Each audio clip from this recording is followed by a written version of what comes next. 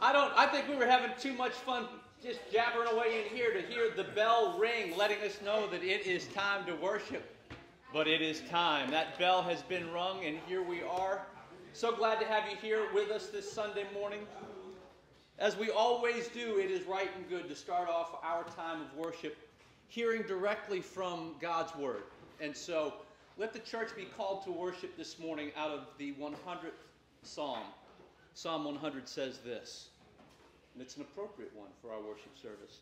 Shout to joy to the Lord, all the earth. Worship the Lord with gladness. Come before him with joyful songs.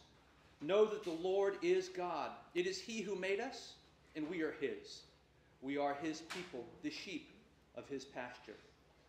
Enter his gates with thanksgiving, and his courts with praise. Give thanks to him and praise his name. For the Lord is good, and his love endures forever. His faithfulness continues through all generations. Ladies and gentlemen, this is our call to worship this morning, and this is the God to whom we have been called to worship. So let us bow our heads in prayer. Gracious Father, Lord, we are indeed your sheep in your pasture, and we are grateful for it because there is no greater shepherd than you. So Lord, as we gather in this place to worship you this morning, may your Spirit be working in our hearts, inclining us fully towards you. May there not be a single ounce of our body, not a single cell that isn't focused on giving you all glory, honor, and praise, because you are God and you are good. And so we thank you for this Sunday morning. We thank you for your Son who gave us life through his death. And we thank you for your love that abounds forever. May we worship you wholly and completely this day in the name of your Son, Jesus Christ, our Lord and Savior. Amen. All right. We have begun with a word from the Lord, a word of prayer to the Lord, and now something about a joyful noise to the Lord. Absolutely, which was one of the translations of that passage. Starts out with, make a joyful noise. We're going to open with number 354, Leaning on the Everlasting Arms, and we want to thank Gene Twig for so-called volunteering to play for us. So please stand when you have it. 354, Leaning on the Everlasting Arms.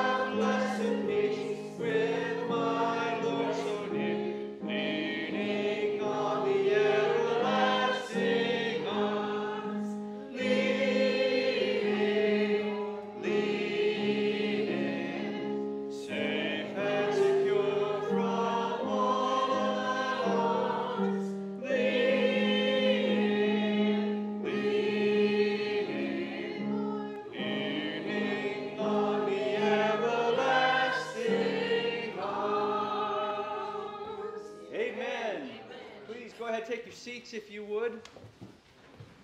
Again, welcome to worship this morning on this, the most glorious Sunday of all summer. And what a stark contrast to last Sunday. My goodness. We were joking about needing to take a boat to get here last Sunday, and that didn't mean from the mainland to here. That meant getting down the street. It was remarkable, and I was also reminded that for the more than a year that we were worshiping outdoors due to COVID, there were only 2 Sundays during that time where it actually rained during the time of the service.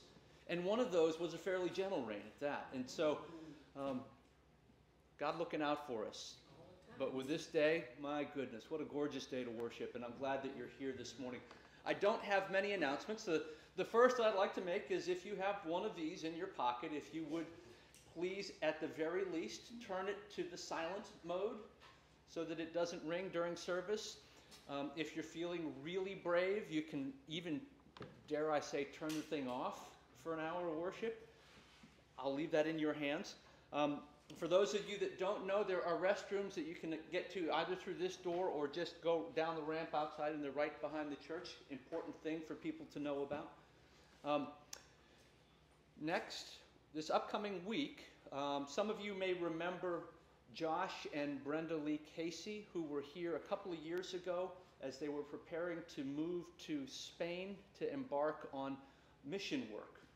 It's kind of remarkable to think that missionaries need to be planted in Europe, but that is what they need to do. And so they had located one of the least Christian cities in Spain and went and moved there. And they're going to be here on the island this upcoming week, just having a time of vacation and getting ready to go back.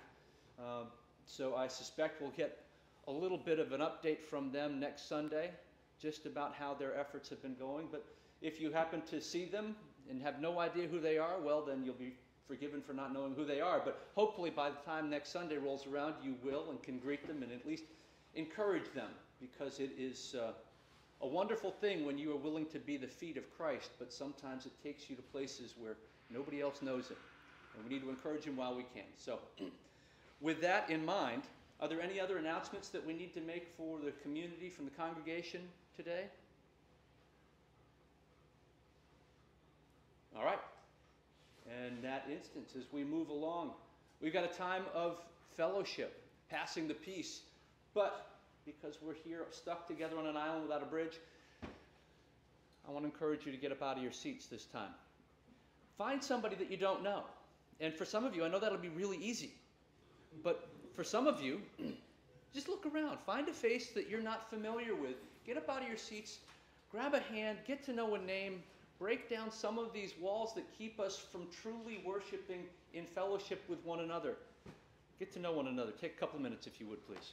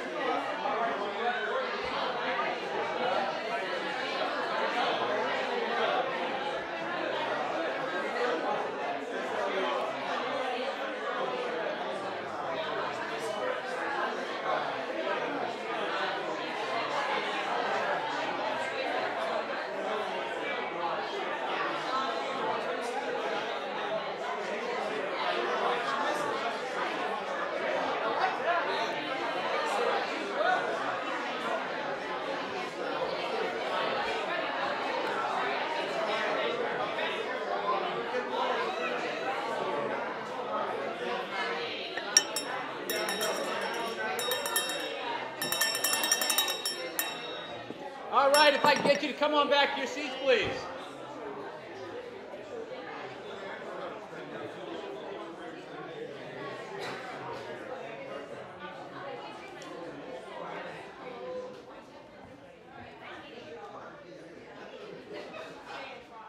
All right.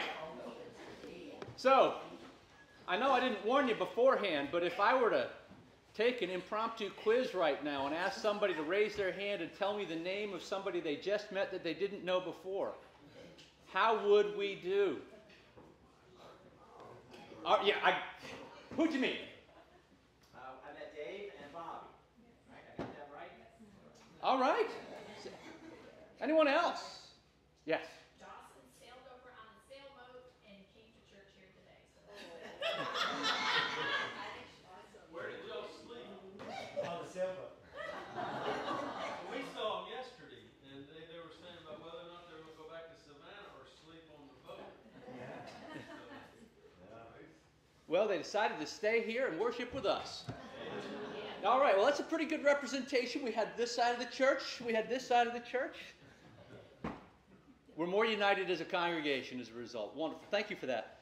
So, Kathy, clearly people were warming up their vocal cords even more during that time of fellowship. So, how are we going to make use of them? Number 350, 350. 'Tis so sweet to trust in Jesus. We're going to sing the first, second, and fourth verses, so please stand when you have it.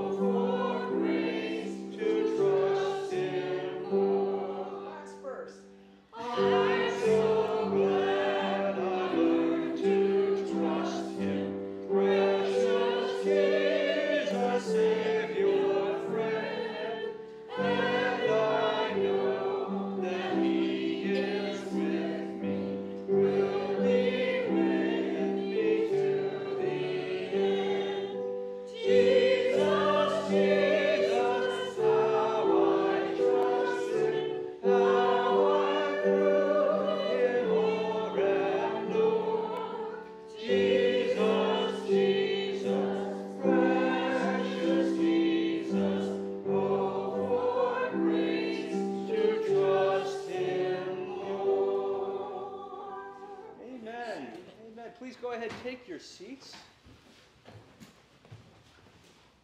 Now, for those of you who aren't accustomed to worshiping with us here at church, you'll probably be familiar with time in your home church worship service where they have prayer requests and praise reports and testimonies.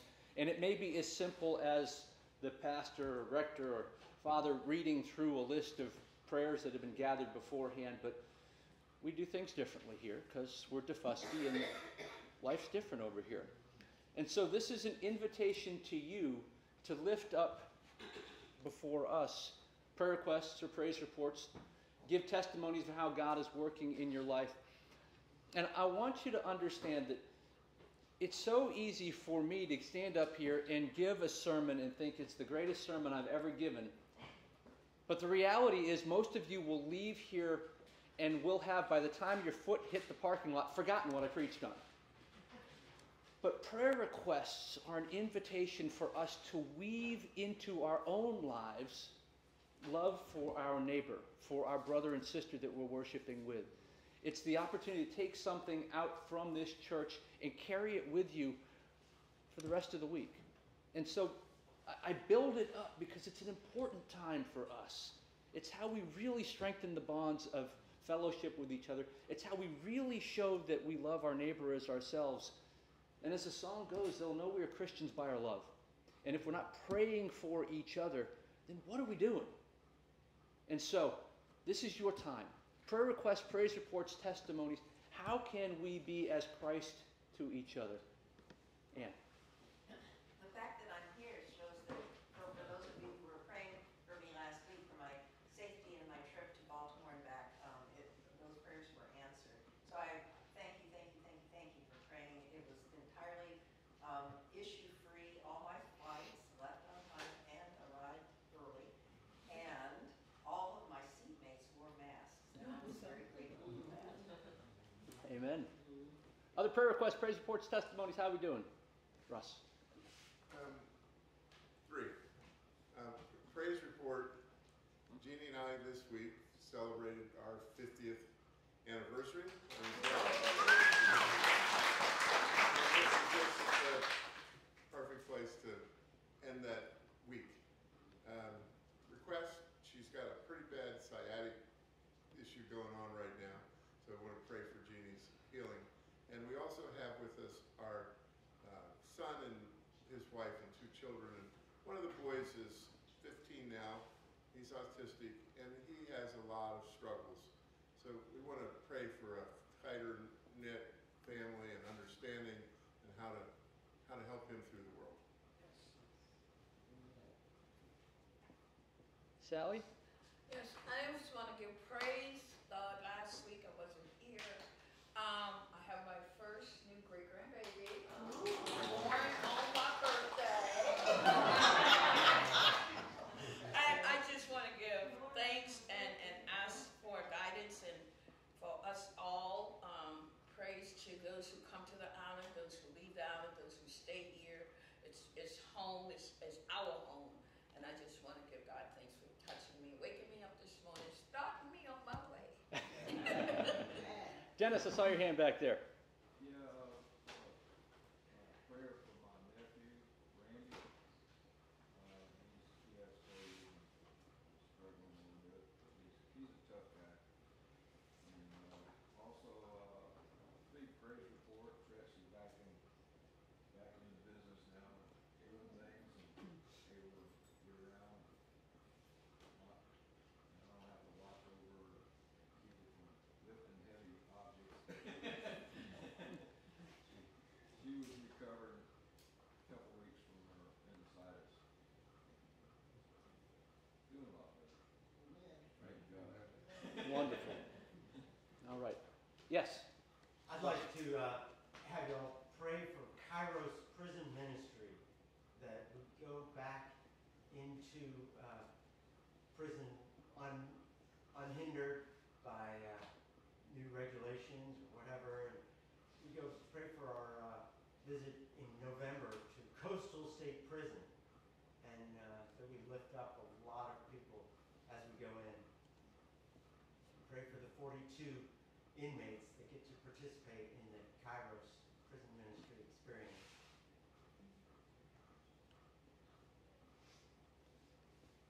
Okay. I see a hand. Yep. Yes. I have two coworkers who are expecting mothers, and one of them was due this past Friday, and we haven't heard anything, so just prayers for that everything is going smoothly and some comfort while she navigates through the weekend and hopefully has a new little kid at this month. Amen to that. Kathy? Safe travels for John and Paulette Hinchy as they road test their new RV. Jealous? Others? John? And may Jesus bring healing to all and give us direction. Amen.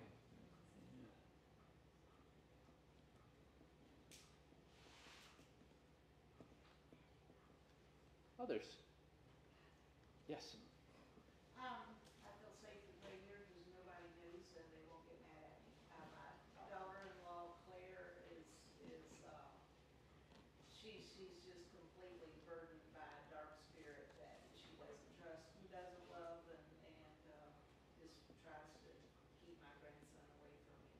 And I pray that she's delivered of that and finds joy and peace with God. Amen. Amen. Others? Catherine? I leave for college on Wednesday, so this is my last Sunday here for a while. So travel mercies and hope that the move-in process goes smoothly and that I do well in my classes.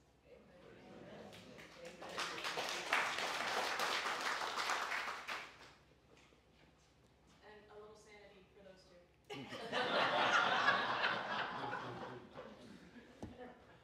Other, and I don't want to miss out on anybody.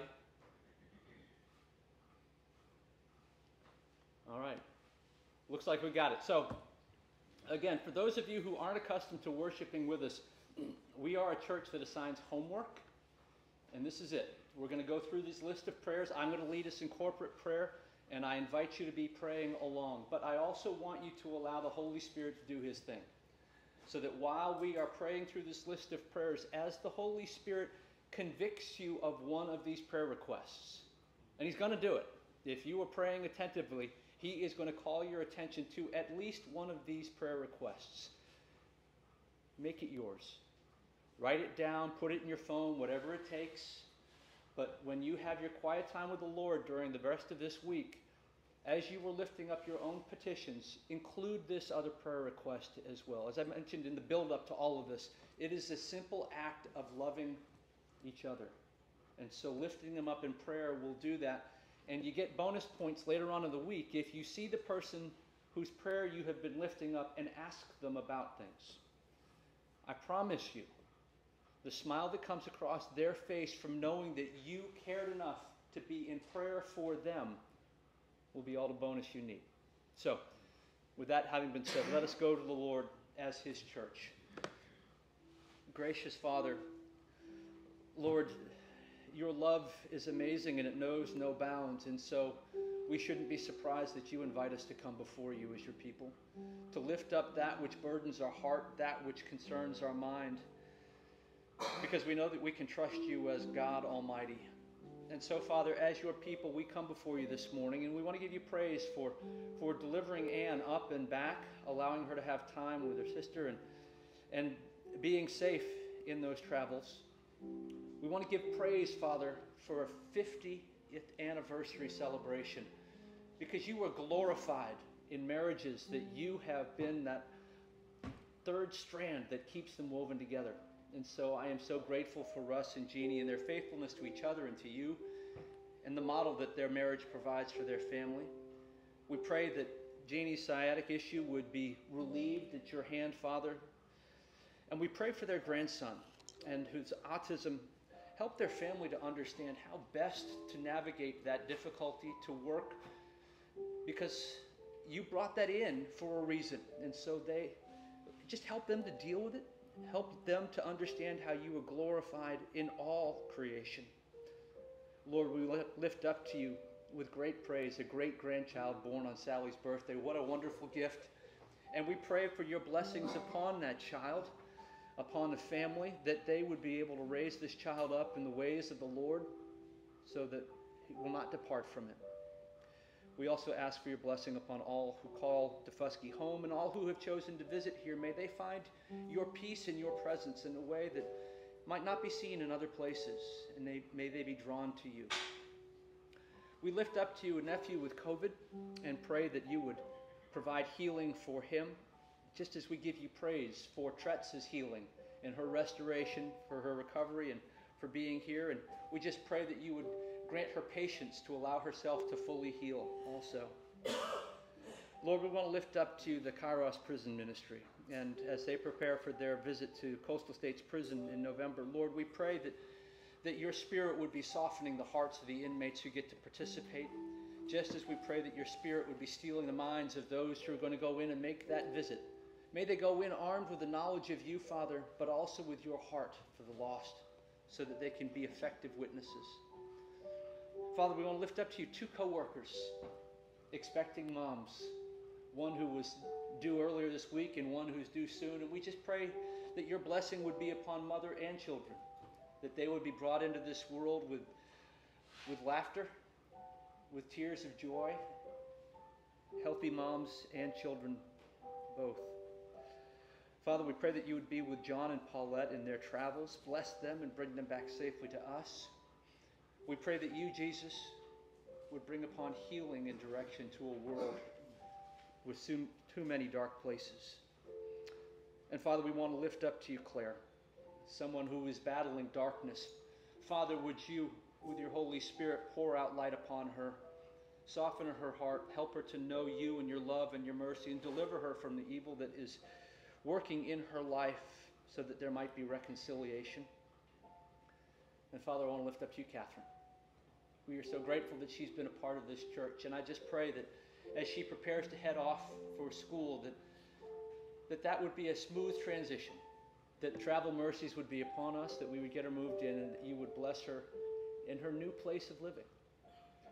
Lord, there are other prayer requests in the hearts and minds of your people gathered here today, but we know that your Holy Spirit has already sought them out from our depths and carried them before you. So we trust that you will do whatever is best and right for each and every one of us. And we thank you, Father. In the name of your Son, our Savior, Jesus Christ, we pray. Amen. All right. Well, as we continue along in our worship service, we've reached time for a scripture reading, and I have asked Anne to come on up and read to us from the 21st chapter of John's Gospel.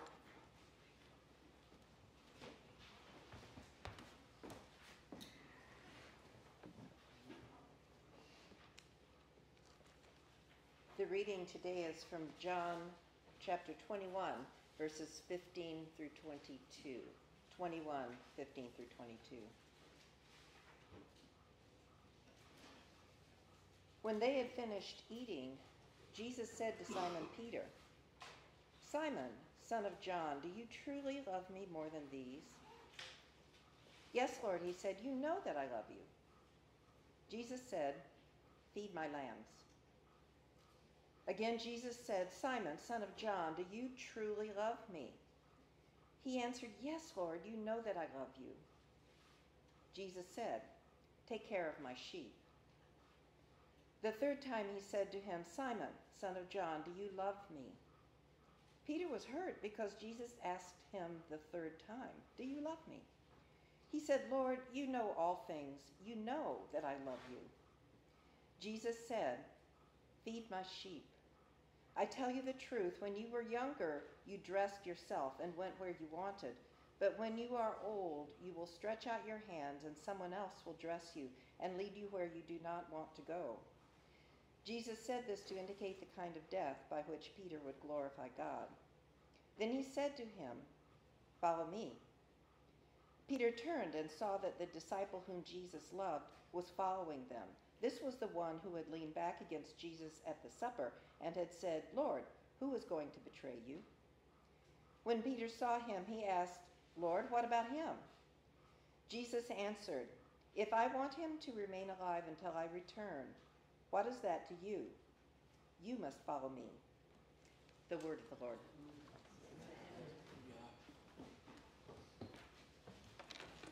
Okay, well, we have reached a time in our worship service for our offering. And Dennis, can I call on you to help out with the offering? And Bill, if you would.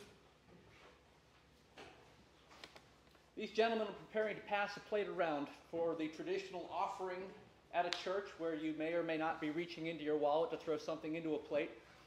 But while they are doing that, we're going to have a couple of ladies pour out a different kind of offering.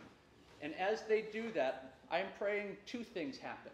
One, that your time of worship today will be enriched by the blessing that they are pouring out. But secondly, that you will be inspired to realize that the greatest gifts that you have to offer God's kingdom are not what you're about to try to put into a plate, because they won't fit. There are gifts that weren't designed to be put into a plate, but they are gifts that were designed to be poured out to benefit His kingdom, so that His kingdom can be enriched just as you are about to be enriched as well. Ladies and gentlemen. Jesus is the rock in a weary land. Oh, Jesus is the rock in a weary land. Oh, Jesus is the rock in a weary land. Shouting in a time of song. Oh, Jesus rocks my world. In a weary land. Oh, Jesus rock my grandma.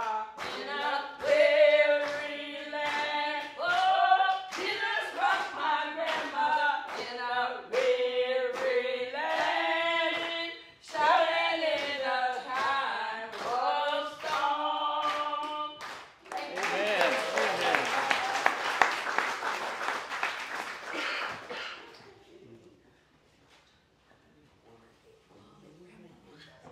Dennis, do you mind saying a prayer?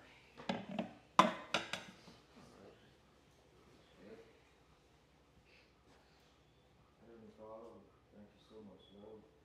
Thank you so much for this day. Thank you for all the weeks that you've given us in our lives, and thank you for the blessings that you've given us, Lord. And thank you for bringing us in today safely and giving back to you, Lord. We just honor you and praise you, Lord. We just thank you for all that you've done for us. Lord, we pray in your name, Jesus. Amen. And as we prepare for this message that we're about to hear, I would invite you also, once again, just bow your heads in prayer with me, if you would, please. Father, Lord, if you would, please, empty me of myself and get me out of the way so that the words that are about to be proclaimed are yours and not mine. Father, would your Spirit also be working through all of our minds so that we would hear this message as you intend for it to be heard and understood. But Lord, please, please, Father, be working in our hearts, setting our hearts on fire with a love for your Son, Jesus Christ. For it is in his name that we pray. Amen. This reading for today that Ann gave us a little bit ago has a couple of components to it that I really, really enjoy. First is the Apostle Peter is a prominent figure in it. I find Peter, despite the fact that he is this rock of the church, thought of sometimes as the first pope, to be this magical, bigger-than-life figure, but the reality is the Peter that we get in Scripture is a truly relatable man. He is the man who had enough faith to get out of a boat and walk on water, but at the same time then look around, get distracted by life, and start sinking. He is the same man who had enough faith to proclaim, Jesus, you are the Christ, you are the Messiah, but then deny him 3 times. He is the same man who was able to look at the one who came to save us all and have the temerity to think that he could save him by denying him an opportunity to go to the cross. He's sometimes called the apostle with his foot in his mouth. And in him I find a very relatable man. One who proclaims faith, but at the same time struggles to live it out. He's a real guy. And so I enjoy the Apostle Peter. He gives us lessons when he falters. And we're going to get one of those lessons today. But I also love the fact that this isn't John's gospel. For those of you that have spent much time talking with me about things theological, you know that John's gospel is perhaps my favorite book in the Bible. That puts me in really good company because most people would proclaim that John's gospel is among their top 2 or 3 favorite books in the Bible. And it is the book that I always tell newcomers to faith to start with when trying to understand about the importance of the Bible and who Christ is. We have a men's book club that we decided one month that we were just going to read the book of John and study that because all of our discussions kept coming back to it. So John's gospel has a big place in my heart as a follower of Christ. And in this 21st chapter, we see a wonderful pairing of the Apostle Peter in the context of John's Gospel. And so this is big. This is towards the end of Jesus' time on earth. He has been crucified, died, and risen again, and this is his resurrected self that the apostles are now encountering. There's a group of 7 led by Peter. It's not all the apostles. The scriptures don't give us enough to know whether or not it was all 7 apostles. It indicates maybe that 2 of those folks who were fishing with Peter were disciples. But they've gone off sometime in that time between when Christ has been to them again and when they have their final encounter with the resurrected Lord. And they've decided to go fishing. And off they go into the familiar waters of the Sea of Galilee. And they're out there fishing, and they do their fishing at night because Peter, as a fisherman, knows that's when you catch your fish. And alas, their nets are empty. But as they approach the shore, they see a figure over there, and he says, "Did you catch anything?" And they have to admit, no, it wasn't a very fruitful time. And he says, "Well, just throw your nets over the right side of the boat." They've heard this before. And so they do. They go ahead and they throw their empty nets out of their empty boat over the side of the waters. And lo and behold, they fill with fish. And that seems to make things just sort of click in their minds. That's Jesus on the shore. And so Peter, in his enthusiasm, just puts on his outer cloak, dives in the water, swims to the beach so that he can get back up close and personal with Jesus. By the way, leaving the rest of the guys to figure out how to get the boat in. It's only when Jesus says, "Hey, do you have any fish for breakfast?" that Peter's, "Oh, yeah, it's out there." So he goes back to the boat, helps them get everything to the shore, and they have this wonderful feast. But Jesus needs to spend some time with Peter, because when Peter denied him 3 times, there was damage done that needed to be healed. Not within Jesus, but within Peter. And sometimes healing is painful. And so you can almost see Peter walking sort of sheepishly with Jesus as they're going down the beach. And Jesus 3 times says, "Do you love me?" And he puts up with it. But by the time Jesus asks the 3rd time, the text tells us that it grieved Peter. He said, "You know I love you. Why'd you have to ask me 3 times? Well, because I denied you 3 times. But Peter is hurt. At the same time, he's being healed by Jesus. But in his hurt and in his pain, he does something that's very relatable, once again, to us. He looks back at this guy who identifies himself as the apostle whom Jesus loved. There's no berating going on with him. He's the guy who rested his head on Jesus' bosom at the last dinner. And he looks back at this guy, and he says, well, after Jesus says, "You got to follow me. And as you get older, Peter, you're going to be led where you don't want to go." Now, we can interpret that in one of 2 ways. It could mean that as your arms are stretched out, being led where you don't want to go. It could mean that that's him saying your hands are going to be nailed to a cross. But it could just simply be that you're not going to be in control of your destiny. That there are going to be some people who are going to have you captive, and they are going to be the ones that will dictate how your life ends. Either one of those interpretations, by the way, isn't something that would make me really happy, knowing how my life was going to end either in captivity or stretched out on the cross. I wouldn't be jumping for joy. And Peter, hearing these words out of Jesus' mouth, already hurting from being asked a 3rd time whether or not he loves him, to then be told, "Oh, by the way, your end here isn't going to be so good." Peter looks at John over and says, "What about him?" I love Peter. He shows us human nature. When we are hurting, we want to know that we're not the only ones that are going to be hurting. I'm following you faithfully, and you're telling me it's not going to end well. Please tell me that the suffering is going to be with him too. And it's funny, if we look in Scripture, we can see how we can get expectations about what life should be like for people who follow the Lord. Daniel, Old Testament Daniel, a man who was in exile. the Babylonians came on in and conquered Judah, carrying out the Israelites in exile and brought them back. And Daniel became raised essentially a captive. I don't know that calling him a slave would be the right term, but what I'll tell you this is he had no say in the positions that he filled. And he was serving the leadership of the Babylonians, and he served well.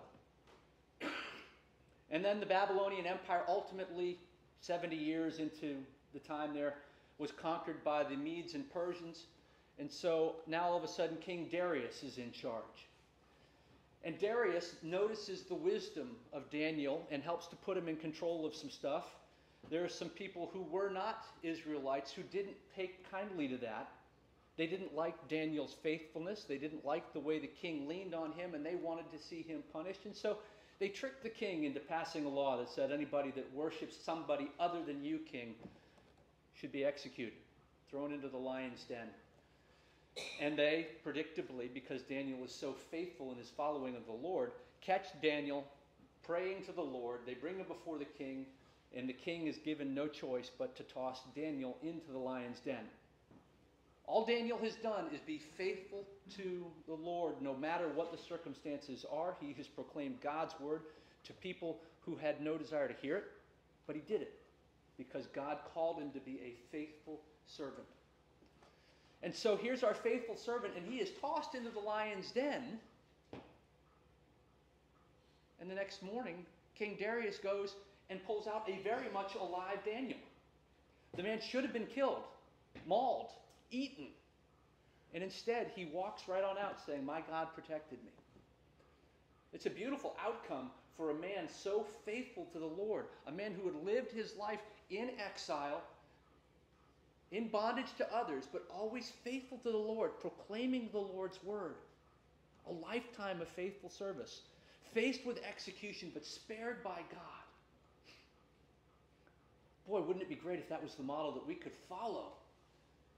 But then if we look into the New Testament, we see John the Baptist. John, born a few months prior to Jesus, a relative of Jesus, one who was born to be the forerunner to the coming Messiah, the one who would proclaim, "Make way, prepare yourselves, repent, for the kingdom of God is near."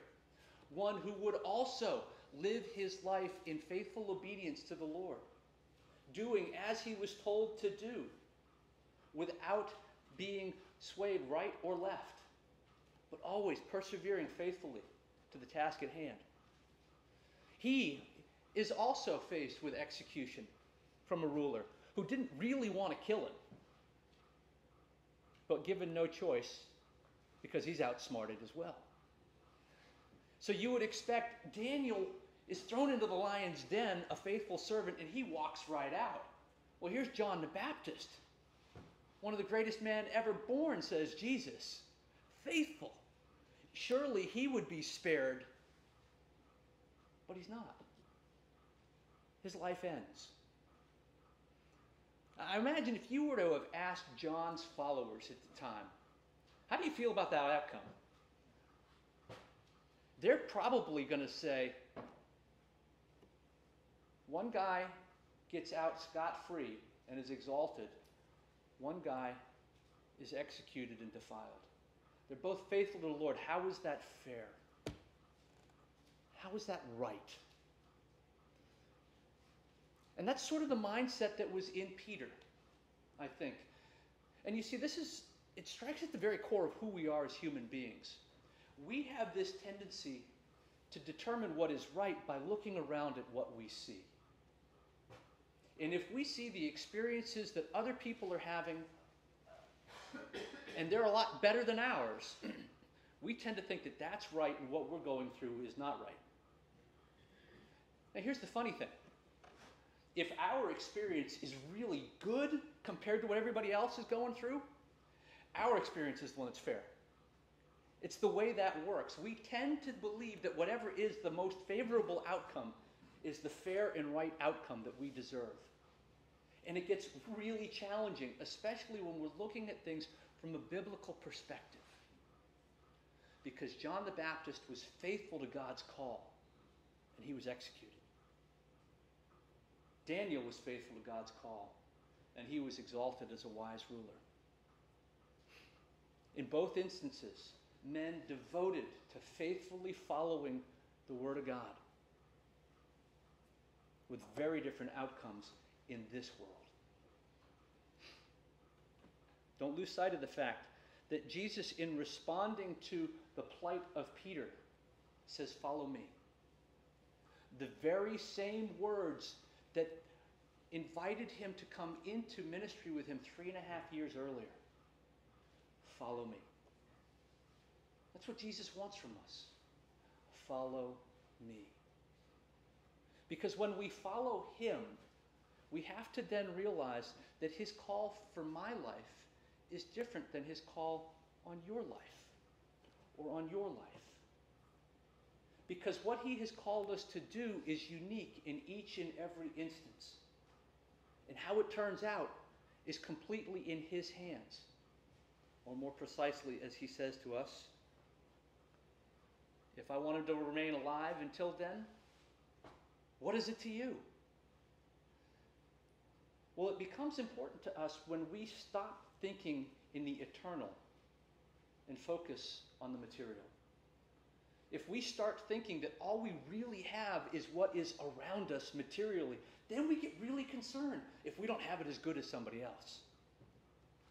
What that means is that we don't understand that the real riches that we get to experience don't begin until we die and are ushered into the presence of God and his kingdom. That's where real living begins. And everything that we're doing up till that point, well, one, it's going to pass in the blink of an eye. But two, it doesn't really matter. One suffers, one's blessed. One has riches, one has little. One loses a child. The other has a beautiful family that's healthy. The reality is, in all of those instances, God is at work using us, if we will but follow him through those times, to glorify him. We have been placed in the circumstances that we've been placed in so that we can walk the walk that God called us to walk, so that we can bring him glory wherever we are. But we get caught up in whether or not things are fair, whether or not things are right, whether or not somebody else has something better than we do. And that really, if you think about it, gets to the heart of the 10th commandment, doesn't it? Thou shalt not covet. If you want to be more specific about it, you shall not covet your neighbor's house, you shall not covet your neighbor's wife, or his male or female servant, his ox or his donkey, or anything that belongs to your neighbor. You shall not covet his long life. You shall not covet his comfort and ease. You shall not covet any part of it. Because I'm the Lord God, and I gave you all that you need. And when you've set your eyes upon coveting what somebody else has, you're not loving them. Never lose sight of the fact that when Jesus was asked, what is the first and greatest commandment? He said, the first and greatest is this, to love the Lord your God with all your heart, all of your mind, all of your soul, and all of your strength. And then he very quickly said, the second is this, to love your neighbor as yourself. And then he said words we must never forget. All of the other laws hang on these two. And what do those two have as the arms to hang from? Love. If we're coveting, we're not loving. If we are saying about somebody else versus our predicament, that's not fair, that's not love. We must learn to be content with what we have, which brings me to another of our wonderful sages, another one of our great apostles, another one of our saints, Paul. Paul said this. He says, I know what it is to be in need, and I know what it is to have plenty.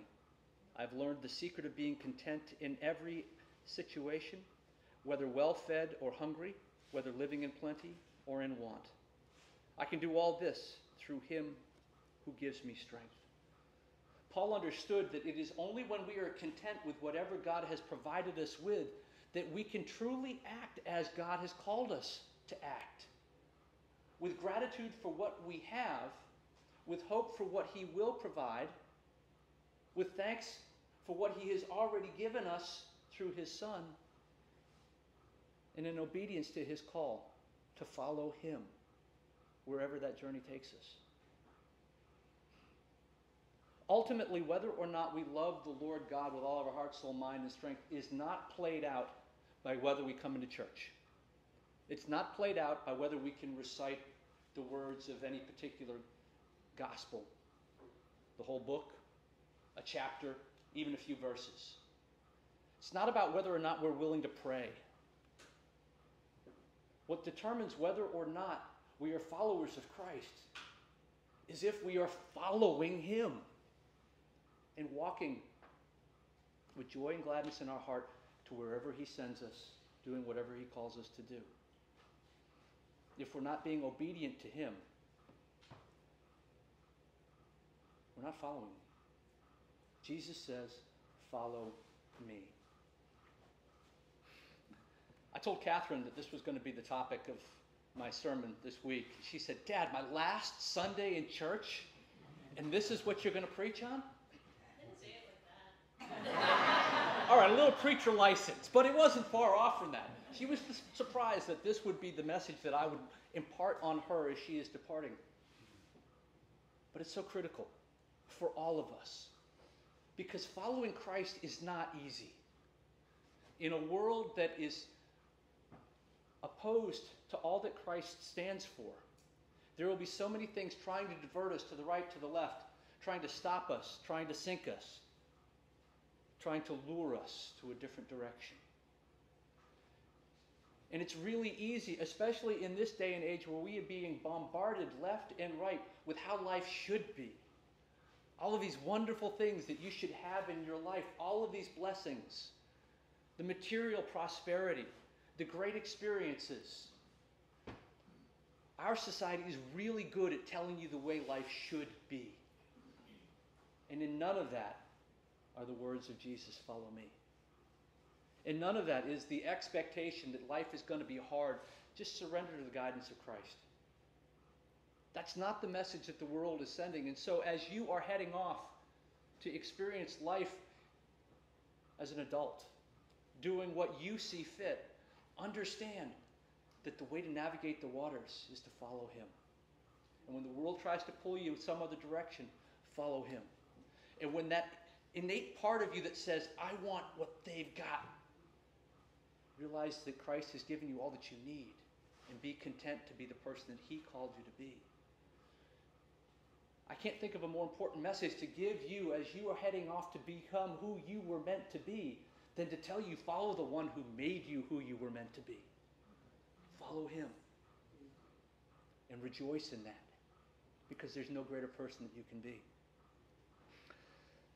I want to close with these words that Paul wrote to Timothy. He said this: "These are the things you are to teach and insist on. If anyone teaches otherwise, do not agree to the sound instruction of our Lord Jesus Christ and to godly teaching. They are conceited and understand nothing. They have an unhealthy interest in controversies and quarrels about words that result in envy, strife, malicious talk, evil suspicions, and constant friction between people of corrupt mind who have been robbed of the truth and who think that godliness is a means to financial gain. But godliness with contentment is great gain. For we brought nothing into the world, and we can take nothing out of it.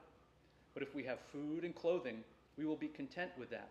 Those who want to get rich fall into temptation and a trap, and into many foolish and harmful desires that plunge people into ruin and destruction. For the love of money is a root of all kinds of evil. Some people eager for money have wandered from the faith and pierced themselves with many griefs. But you, man of God, flee from all this and pursue righteousness, godliness, faith, love, endurance, and gentleness. Fight the good fight of the faith. Take hold of the eternal life to which you were called when you made your good confession in the presence of many witnesses. In the sight of God, who gives life to everything and of Christ Jesus, who while testifying before Pontius Pilate made the good confession, I charge you to keep this command without spot or blame until the appearing of our Lord Jesus Christ, which God will bring about in his own time. God, the blessed and only ruler, the King of kings and Lord of lords, who alone is immortal and who lives in unapproachable light, whom no one has seen or can see. To him be honor and might forever. Amen. Let us pray. Gracious Father, Lord, there is no way but yours for people who would call themselves by your name.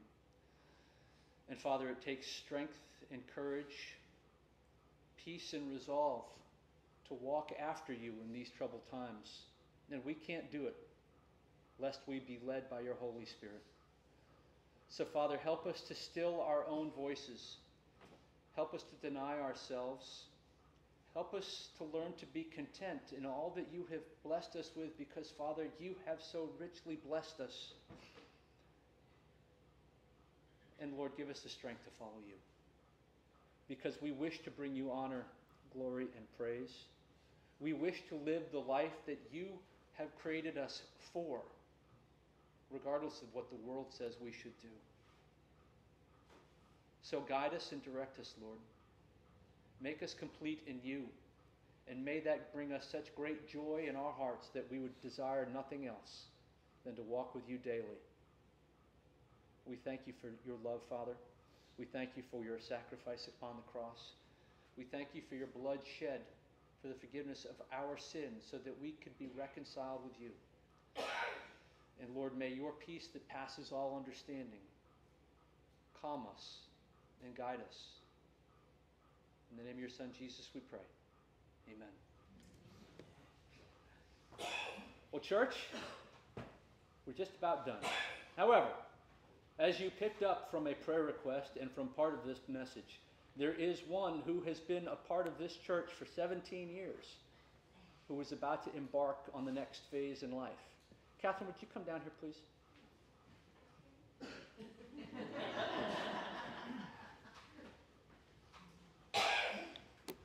Some of you have been here for 17 years and remember her as this little 18-month-old kid who would sit back there and occasionally cause us to have to leave the service for a moment or two.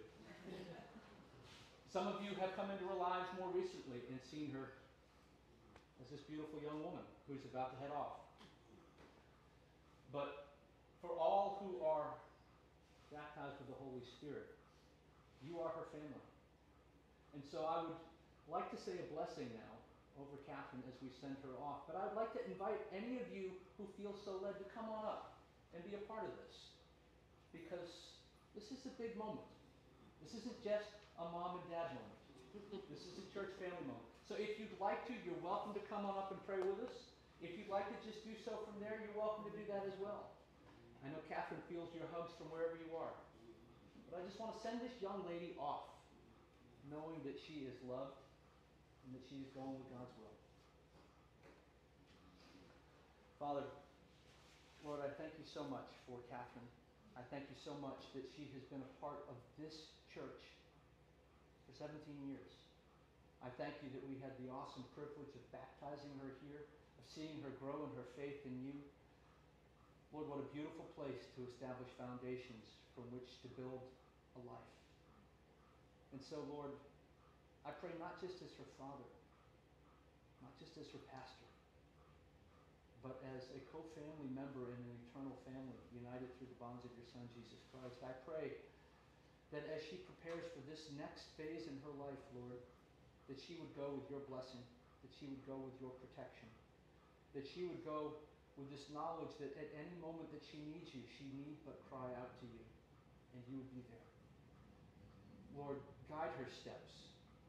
Use her and her knowledge of you and her relationship with you to soften the hearts of others and lead them to know you as well. But always, Father, help her to follow your steps, whatever they may be in her life. For you have called us to be faithful to you. And so I pray that you would just help Catherine to do that. Help her to be content with the many blessings you've already poured out on her. At the same time, continuing to strive forward, knowing that the crown of thorns has been put on your head, Lord, so that we can all wear a crown of glory in your presence when we run the race that you have given us to run. We thank you, Father, for your Son. And Father, we thank you for this daughter, Catherine. Bless her and protect her. Keep her and use her to your glory, for she is yours. And we thank you, Father, and we praise you in the name of your Son, Jesus Christ. Amen. And we have a closing hymn.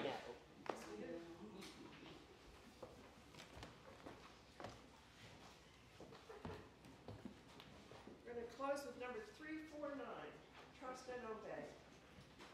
Please stand when you have it, 349.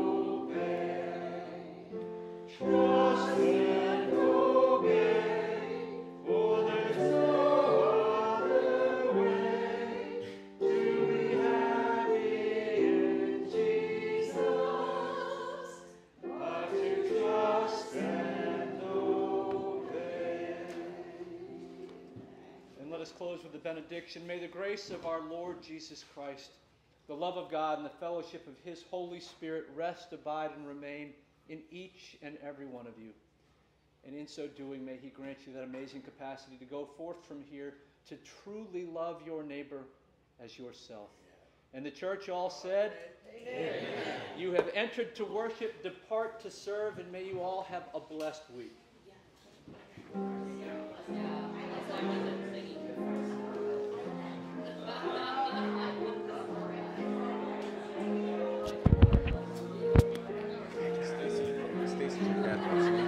We live in Fort Mill, so. Oh, okay.